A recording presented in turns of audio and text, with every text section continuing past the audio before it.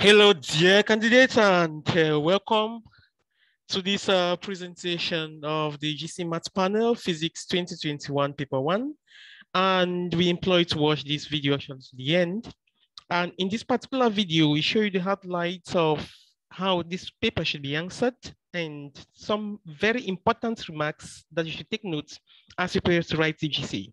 Please don't forget to subscribe, and you can also watch paper 2 and other papers. Note, without subscription, you will not be able to open the other sheets. Welcome and stay tuned. So the first thing about this paper is that here we have been told that we should consider the acceleration of free fall to be 10 meters per squared second. And the speed of light in vacuum, or approximately in air too, is 3 times 10 to the power 8 meters per second. And the charge on an electron is 1.6 times 10 to the minus 19 coulombs. So that is what we are going to be using in answering this paper. Take note that whenever you take your scripts, make sure that you always follow the instructions as you begin. Please don't forget to watch to the end and make sure you subscribe. So the first question reads, which of the following represents momentum? We know that momentum of a particle is a product of mass and velocity.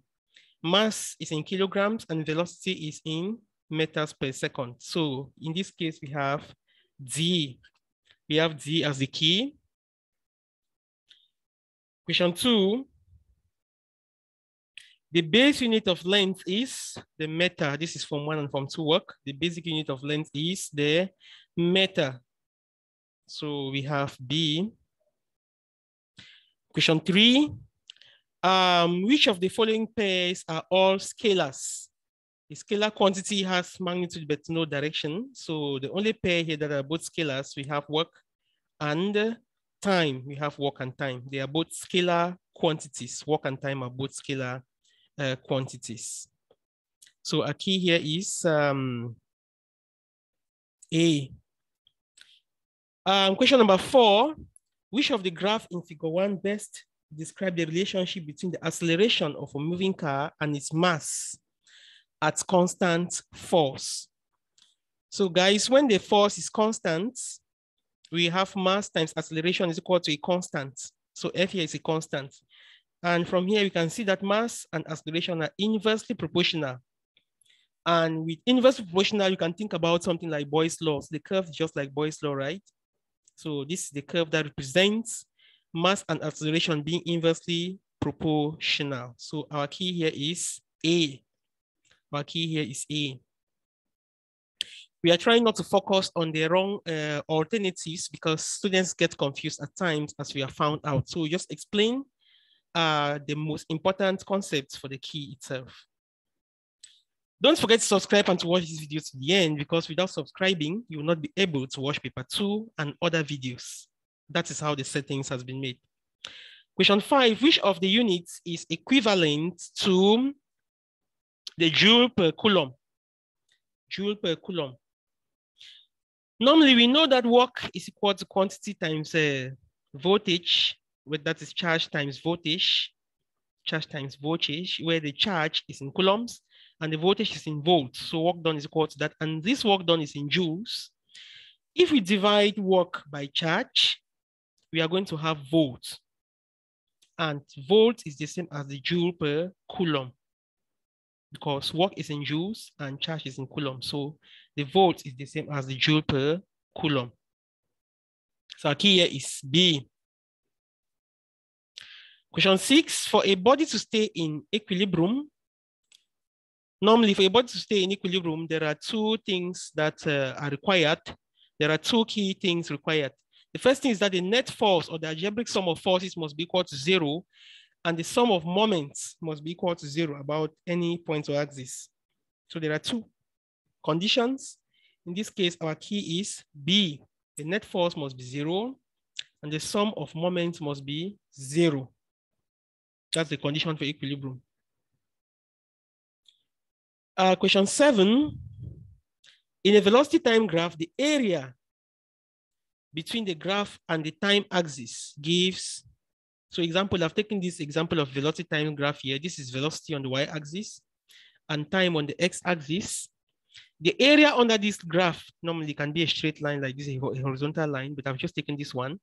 The area under this graph gives us the distance, and you can get this by half base times height. That will give you velocity times time, and velocity times time is equal to displacement or distance if you're talking in terms of speed. So the area under this graph is distance, okay?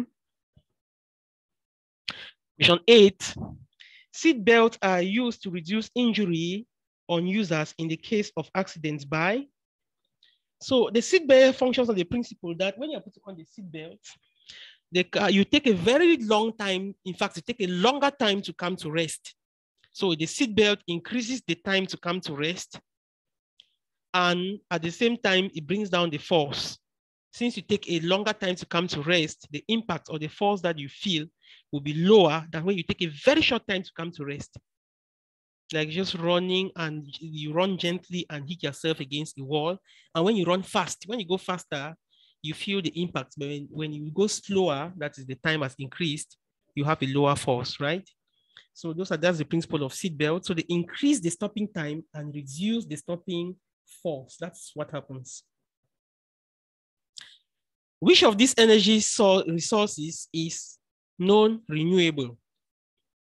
So biomass is renewable, tidal air or wind or all of that is renewable, solar energy is renewable, but petroleum is not renewable. Please, every Mondays at 11 a.m., you can always get a new video that you have uploaded.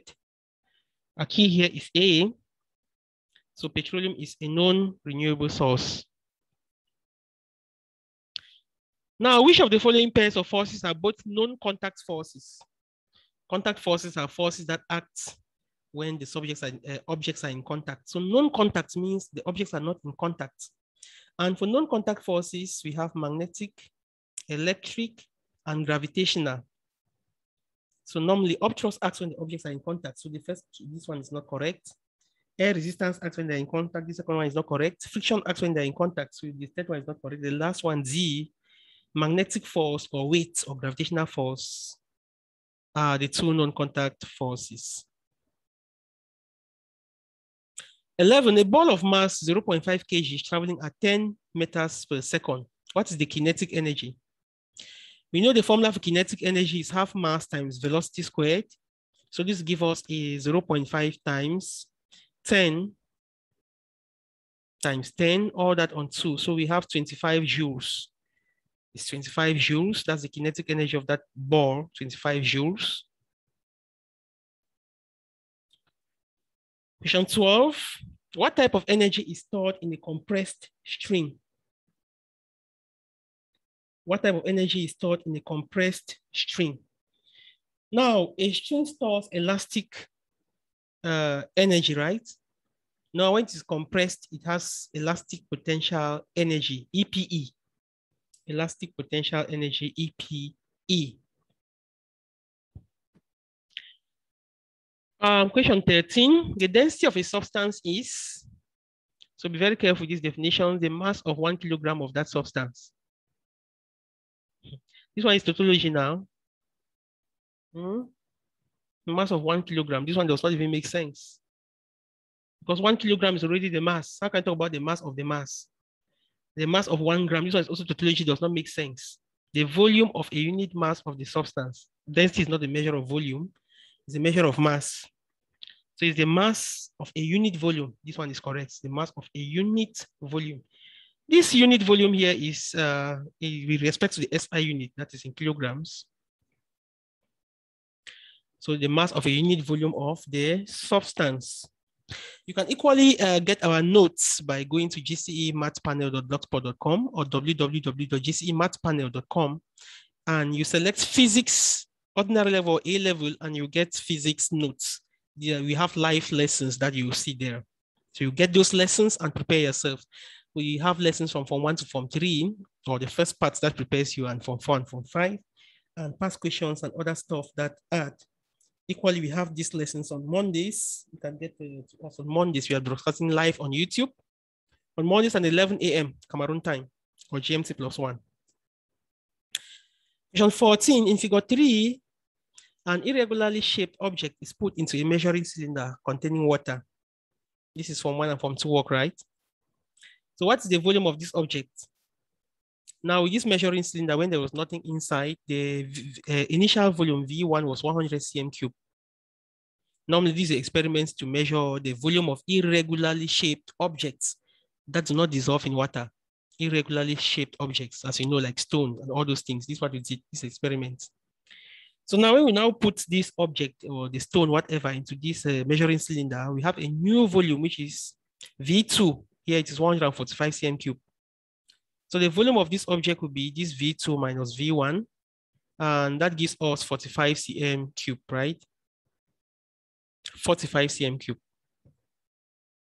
Please don't forget to share this video with your friends and in all WhatsApp groups in which you find yourself. It's very important because this is being made for free. And since the GCE is not a competitive exam, it is good that you share with your friends so that they also make it. Some of these questions are available in PDF too. And don't forget to watch paper 2. But note that if you don't subscribe, there is no way for you to watch paper 2 because it will only be available for those who subscribe to this channel. We thank the GCE Math panel for giving us this opportunity to use their medium for this video. All right, question 15. The hydraulic jack works on the principle that, so the hydraulic jack works on one principle, as you already know, that the pressure applied at one point in the liquid is equally transmitted to all points of that liquid. The pressure applied at one point is equally transmitted to all points of that liquid. That's the principle on which the hydraulic jack functions, okay? Good. So what is the pressure in pascals in a liquid of density 1,000 kilograms per cubic meter at a depth of 10 meters? We know that there are two formulas for pressure, right? Or formulae rather. We have pressure is equal to force over area, that is force over normal area. And in liquids, we have pressure is equal to density times gravity times height. So with liquids, pressure is directly proportional to depth. The deeper you go into the sea, the higher the pressure on you. So what will be the pressure? Pressure is equal to density times gravity times height. And we know gravity is equal to 10, as we were given at the beginning of this video on that question paper. You say we should use 10, that's why I've used 10 here. So we have 10 to the power 5 pascals, since pressure is measured in pascals. Question 17. Which of the graphs in figure 4 shows how the pressure of a given depth varies the depth of the liquid? I just explained this previously.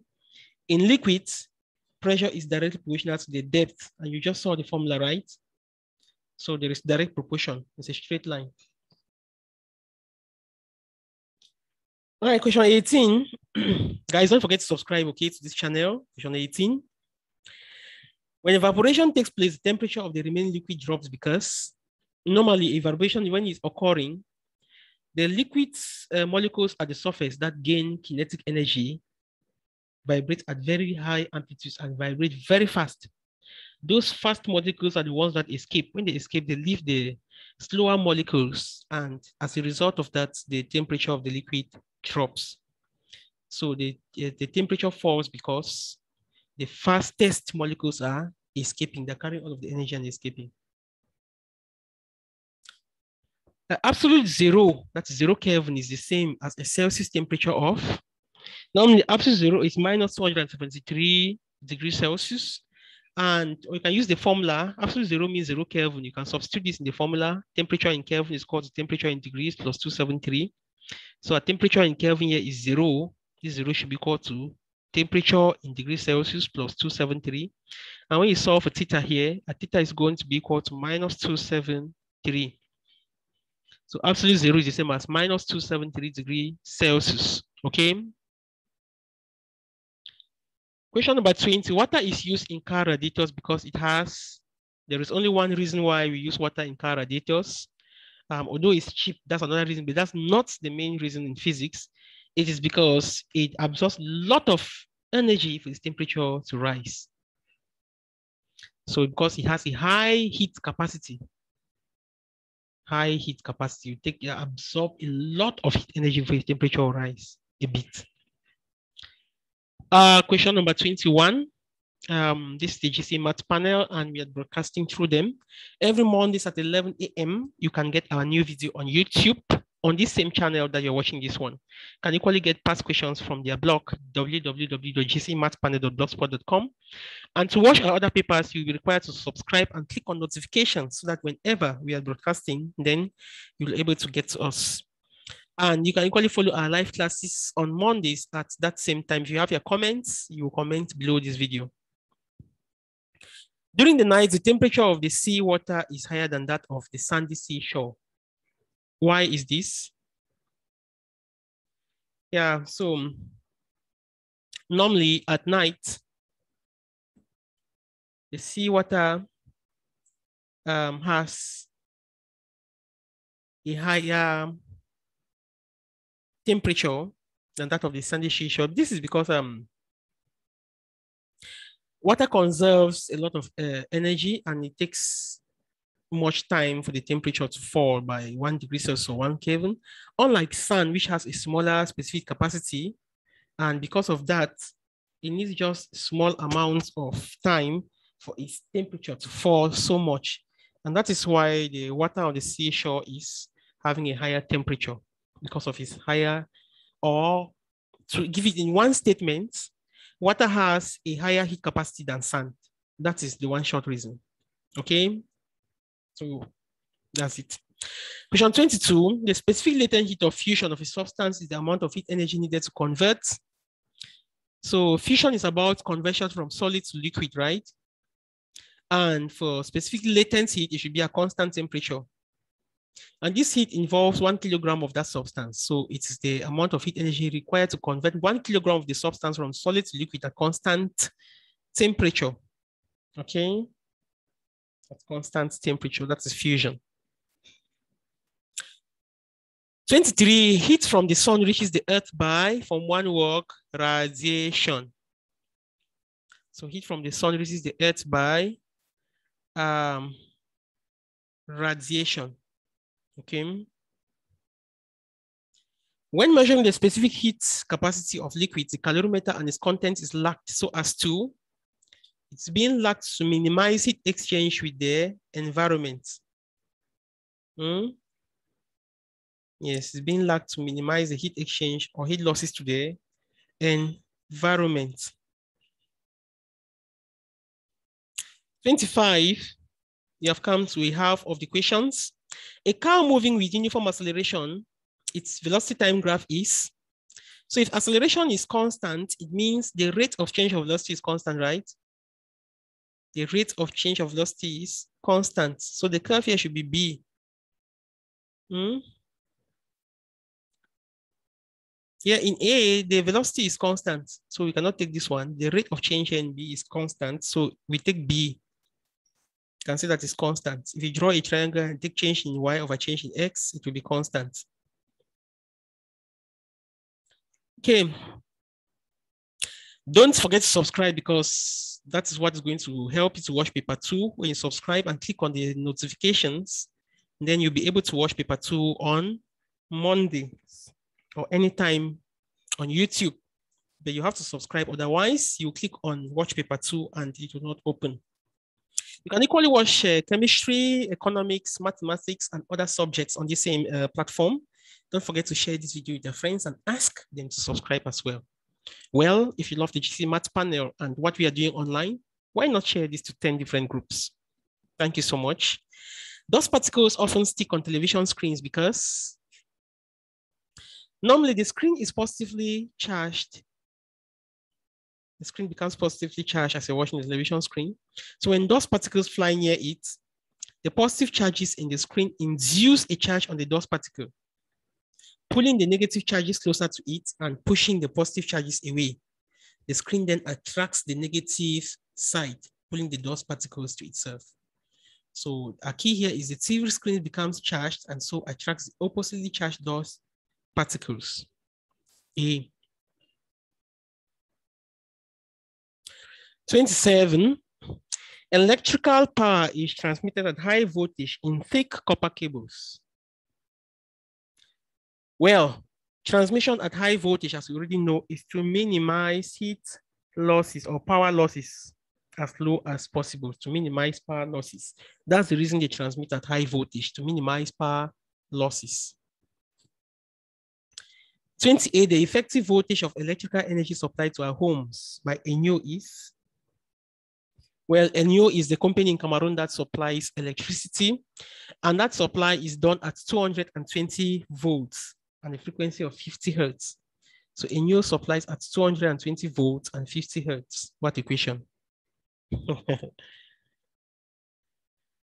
Okay, 29. When we pay electricity bills, what are we paying for?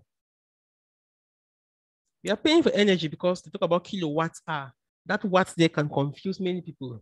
But we know that the watt times hour, watt is an energy, is a unit of power, but hour is a unit of time. So power times time gives us energy. So the kilowatt hour is energy consumption. Okay, not electricity consumption. In physics, you say energy consumption. 30, a voltmeter is connected in a circuit as shown.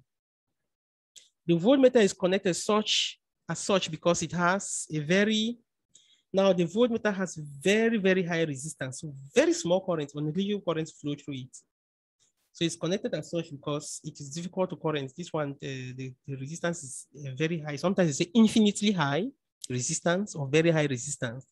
And so it will draw negligible currents or very small currents will flow through this thing. So because it has a very high resistance and so draws what type of current? Draws low current or negligible current. That's why it's connected like this. Why ammeters will be connected in series so as to measure all the currents and they have very low resistance. Normally the voltmeter is always connected in parallel, as you can see, okay? 31, the bar magnet in figure 6 is moved quickly towards the solenoid. The rule that can be used to determine the magnitude of the induced EMF generated by the solenoid is, normally that rule is Faraday's rule. And Faraday's rule is used to determine the induced EMF or induced voltage, anyone can use to call it. Induced voltage, induced EMF is Faraday's law. In drawing of magnetic field lines, the stronger field is there. So the stronger field is when the field lines are closer. When they're closer, not more divergent. When the field lines are closer, that's when the field is stronger. Okay. Stronger when the field lines are closer. 33, an optical pin is placed between the principal focus and the optical center of a converging lens. The image formed is, normally when you place an object between the principal focus and the optical center, you always have a virtual image, which is magnified and erect. It's not upside down. Some students say it's upside up. The image is standing the same as the object, but it's bigger, it's magnified. Let me draw it. This is the diagram and example.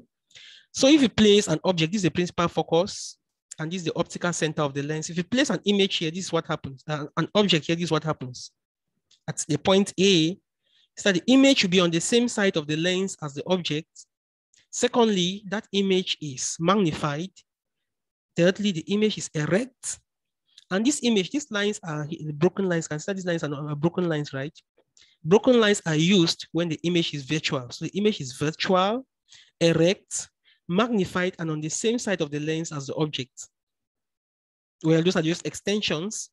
So the image is virtual and bigger than the object. 34, which of the diagrams in figure 7 below shows total internal reflection? The first thing you have to note about total internal reflection is that it can only occur if the incident light is traveling within the more optically dense medium towards a less dense medium. So it can never occur if the object is traveling from air to glass. Why? Because air is less dense. It only occurs when something is traveling towards less dense.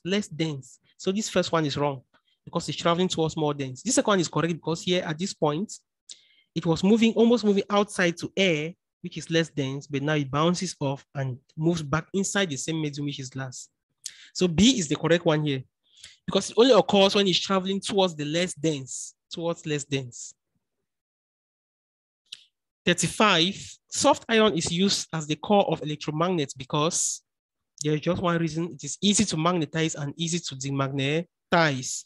That's why soft iron is used in the core of electromagnets. You don't want something that you put off the current and the thing is still magnetized when you want to actually pick something and drop it. 36, which of the following is best suited for making the core of transformers? So the best for making the core of transformers is soft iron. This is the best material to make the core of transformers because of its permeability, which is very high. And then it also has a low hysteresis curve of small area due to its low coexivity. So soft iron is the best material, okay? Right, 37, a bar magnet with known poles is used to study the properties of a bar AB. If the south pole of the bar magnet attracts NA and also attracts NB, then the bar AB should be a magnetic material now.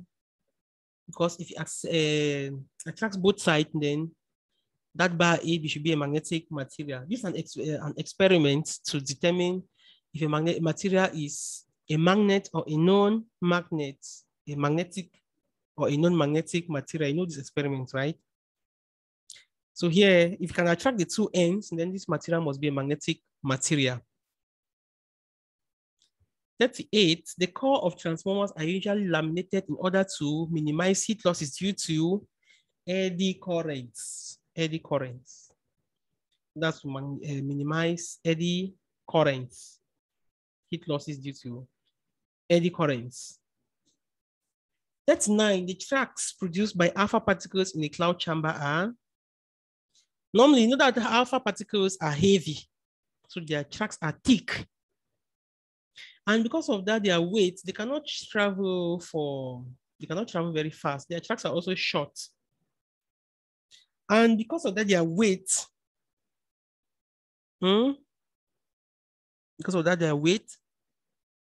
they travel straight. It's difficult to deflect them because of the weight.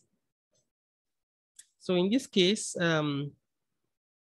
long and thin, these two are disqualifiable. Long, when you see long disqualifies everything. Straight, short, and thin is the only correct alternative that we have here. And thick rather, I'm sorry. So we have D here as the key. Okay. Which symbols represent an alpha particle? Normally, an alpha particle is a helium nuclei. Helium atom that has lost 2 electrons, right? And helium has atomic mass unit of 4 and 2 protons, as you can see. So He2 plus. So this first one. Question 41. Alpha, beta, and gamma radiations emitted from a source are deflected by magnetic field pointing out the pitch. Out the pitch. The correct diagram for the outcome is. So normally, the first thing we look at for gamma particles, they are not deflected, right? So gamma should be a straight line. Look at it. So outside, as you can see, gamma should go straight. So either A or B is correct. Alpha and beta never go straight. So C and Z are already wrong. Now the next thing we look at the deflections. Which one is more deflected? Alpha or beta? Beta is highly deflected. So in this case, B is wrong because alpha cannot be deflected like this. So our key here should be A. Alpha is slightly deflected, beta is highly deflected. So you have A as the key. Guys, don't forget to subscribe because without subscribing, you cannot watch paper 2. Please subscribe and share this video. Also leave your comments below so that we know any other paper that you have issues on so that we can also prepare that paper and present it to you. The earlier, the better, okay? Don't forget to subscribe and share this video with friends because subscription is free and we are helping you so that you can equally get to other students and help them, especially now that things are difficult for students. When trivalent atoms are added to a semiconductor, its conductivity increases. This process is called doping. Whenever you add trivalent atoms to a semiconductor, you do what you're calling doping. And this doping is to increase conductivity of the semiconductors. 43. So from question 43 to 15, we have different sections. So for these 8 questions, they are grouped, as can see. So figure 9 is part of a setup used to study the behavior of waves in air. If you look at this experiment, that is the bell jar experiment, right? Yes, can recall that is the bell jar experiment. And we're going to use the experiment to answer questions 43 to 46. So according to 43, the NX of the tube from the jar is connected to, so this NX, this is X is connected to, this one is connected to the vacuum pump, that's already known now. To the vacuum pump. So you connect it to the vacuum pump. Question 44. Now the substance applied at Y helps to, normally at this point Y here, we usually put them a grease or some sort of material that is some sort of sticky to prevent air from escaping. So the material applied at this point here is to reduce the passage of air at the base. Yes, because you need to have a vacuum inside as you continue to suck out air. So the material here is to prevent the escape of air or the entry of air, whatever. So D, question 45, still the experiment. When the instrument connected at point X is operating, when the instrument connected at point X, that's the vacuum pump, right? What happens? So as you continue to suck out air from this bell jar, what happens? The bell will continue to ring. It does not stop the ringing. You see, it continues to ring. But what happens is that the intensity of the loudness of the ringing is dying down. Until at one point, you no longer hear the sound. So the only thing that happens here is that the loudness of the sound gradually decreases. The vibration does not slow down. It has nothing to do with the vibration, nothing. What happens is the loudness. So the loudness continues to decrease as air is being continuously removed until at one point you no longer hear the sound, though you see the bell ringing. And this happens because there is no material medium for the sound to travel. So the experiments used to show that sound needs a material medium for its propagation or for its travel. 46.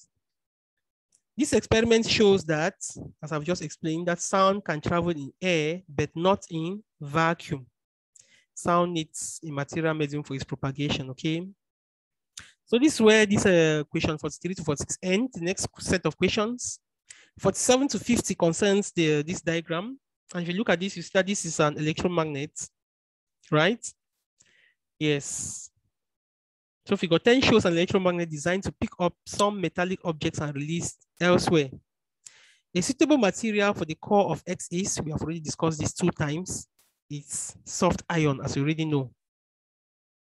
48, when the switch is closed, the poles at the ends P and Q are respectively.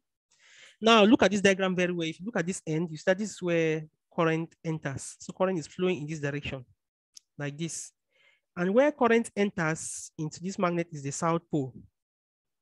You can see these longer ends indicate positive here now. So current flows in this direction, like this, like this. So this is the south pole. And normally they always put a switch in the direction where current flows. They don't put a switch down here normally, they put it up here. So current can flow. So this is the south pole and this is the north pole. So P and Q are respectively SN. SN. Careful with this. You can equally use this rule to find out the pole, right? Where the current enters is the south pole. So this is the south pole here. And that is how it flows. Okay, 49. One material that cannot be picked up by electromagnets can be made of. Now we know that gold and silver are metals, but they are not magnetic materials. So an electromagnet cannot pick up silver, it cannot pick up gold. There are metals, but they are not magnetic. Guys, don't forget to subscribe to this channel, and you can only watch paper 2 if you subscribe. Equally, leave your comments so that we know which particular paper and which year you have issues with, so that we can prepare the lessons. Every Mondays, we have uploads on YouTube for this for physics. You can share this with your friends and discuss, and leave your questions there so that we can get to you in time. Question 50, which of the following modifications will cause the electromagnet to pick up heavier objects? Normally, there are 3 modifications that can be made to pick up heavier objects. We can wrap the coil around with a piece of iron. For example, nail this iron that's already here. So normally, we do not need iron again because this one is already there. And then we can add more turns in the coil. We can make the coil to have more turns, and we can increase the current flowing in the coil. So here we can increase the length of the coil or the number of turns of the coil, right? Yep. Increasing the number of cells and battery. You can increase the number of cells and battery, and if it makes the voltage constant. If the voltage is constant, the current might not change. So this one does not really hold, does not really tie. Or changing the DC source to AC, that's madness now. Current has to flow in one direction. Thank you so much, and watch paper 2A immediately. You can also watch chemistry, mathematics, economics, and so on. But if you are not subscribed, the other videos will not open. It is free to subscribe. You don't pay for anything. Thank you so much, and stay tuned. Welcome. We wish you the best of your GCE as you prepare to write. But note, you have to prepare smartly and not hardly. Don't spend the whole night reading without answering questions. What you need are question answering skills. And efforts you have put in will actually bring success. Thank you so much, and stay tuned.